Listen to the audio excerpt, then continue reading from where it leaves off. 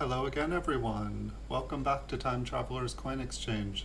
The next coin we will look at is a 1962 P Lincoln Memorial Cent. It's a proof coin from the Philadelphia Mint. This one has been graded by PCGS and they graded it proof 68 red. It's a beautiful coin. We'll take a look at the front. See if I can get my light to work here. We'll take a look at the front and we'll take a look at the reverse. I try to pick up these higher proof grade early 60s whenever I can. I really like them. Doesn't seem to be a terrible amount of ones graded on the market. But I imagine more will pop up as things start to get scooped up and collected. It's definitely interesting over the years on eBay. I've noticed certain items will be very plentiful, and it's almost like there was just so many of them on the market that nobody wanted to touch them. And then it seems like things slowly start to dry up. And so I've tried to make an effort to at least pick up a good assortment of some of the older stuff, with the expectation that they possibly could start to dry up as they fall into collectors' hands.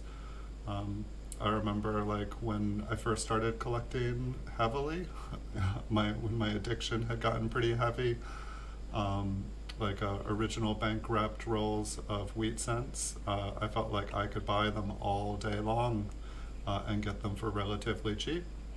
And nowadays it seems like they are getting, they're still out there, but the prices have gone up.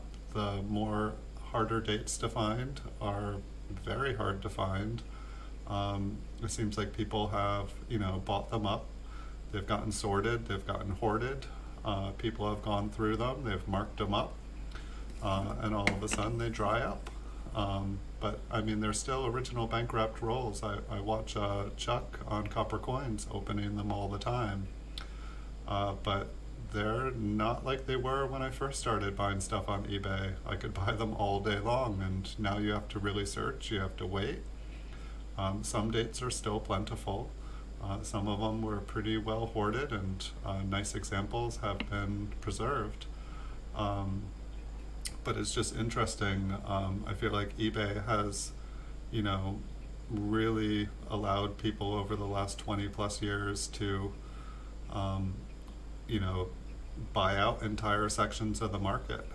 And so it's been very interesting to watch. So I pick these up whenever I can. And I mean, just like the higher grade proof coins, the wheat cents, like anything like pre 56, they're pretty much bought up and marked up. I've been seeing steady increases on the proof 67s from 56 to 58. Even the 66s have gone up in price quite a bit. I don't see nearly as many of them on the market. So I buy those definitely whenever I can. And speaking of, I've got a couple of those coming up for my next videos. Thanks everyone for watching. If you guys enjoy the videos, feel free to hit the like button and subscribe. It is greatly appreciated, and I'll make more videos of beautiful coins for you guys. Have a beautiful day.